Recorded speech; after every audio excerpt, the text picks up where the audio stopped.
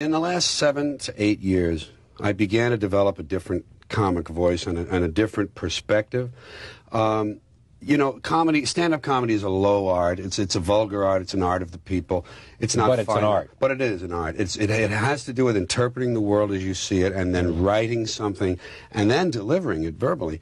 And I found a very liberating position for myself as an artist. And that was, I sort of gave up on the human race and gave up on the American dream and culture and nation and decided that I didn't care about the outcome. And that gave me a lot of freedom from a kind of distant platform to be sort of amused, a kind of, to watch the whole thing with a combination of wonder and pity and try to put that into words. Not caring about the outcome. What do you mean by that? Not having an emotional stake in whether this experiment with human beings works. I really don't care. I love people as I meet them one by one. People are just wonderful as individuals. You see the whole universe in their eyes if you look carefully. But as soon as they begin to group, as soon as they begin to clot, when there are 5 of them or 10, or even groups as small as 2, they begin to change. They sacrifice the beauty of the individual for the sake of the group. I decided it was all under the control of groups now, whether it's business, religion, political people, or what, and I would distance myself from wishing for a good outcome. Let it do what it's going to do, and I'll enjoy it as an entertainment. And I'll reflect on what it is on its own. And I'll enjoy it for the entertainment. There's a little bit of a sick part in this, too.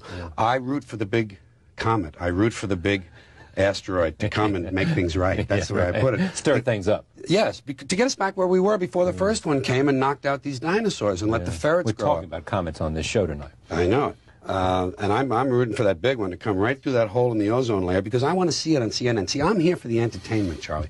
I am. People, philosophers say, why are we here? I know I am here. For the entertainment. The show. Bring it on. I want to see the circus. But how does this affect your performance and what you bring to stand-up? Well, I've seen a lot of comedians, we've all seen a lot of comedians who seem to have a political bent in their work. And always implicit in the work is some positive outcome, that this is all going to work. If only we do this, if only we pass that bill, if only we elect him, if only we do that. It's not true. It's circling the drain time for humans. I believe this. I honestly believe this. Not just as a comedian, he thinks that. He likes to say that. I believe it. And when you say to yourself, I don't care what happens, it just gives you a broader perspective for the art, for the words to emerge, to not care. That's what happened in that 92 show. That's why I could say the planet is fine, the people are, because the planet will outlast us. It will be here and it will be fine. Has the subject matter changed? Well, you know, you're still stuck with what's going on, but I don't like topical.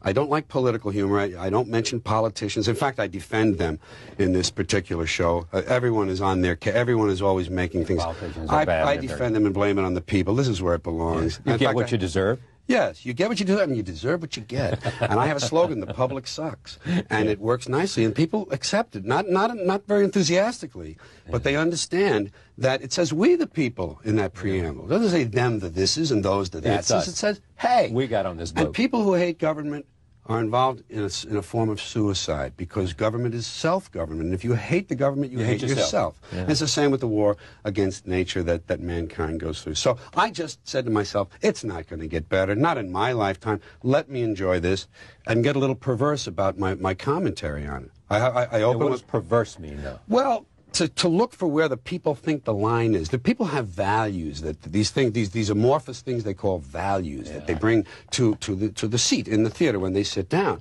And I like to find out where their line may be and deliberately cross it, disturb them a little, make them uncomfortable, and then bring them with me across the line and make them glad they came. That's what I do. I'm an entertainer. I'm not a doomsayer. I'm not here to preach. I don't do political tracts. But I do entertain. I do a lot of jokes. But I want you to feel a little in danger along the way.